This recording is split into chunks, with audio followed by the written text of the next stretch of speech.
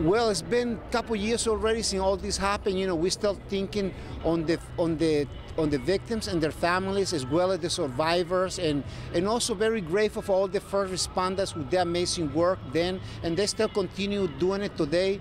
You know, it's a lot of work ahead of the survivors, but you know, nevertheless, we're going to be here with a big group of survivors and their families, and we're going to cheer and celebrate, and very happy that so many people participate in this amazing event.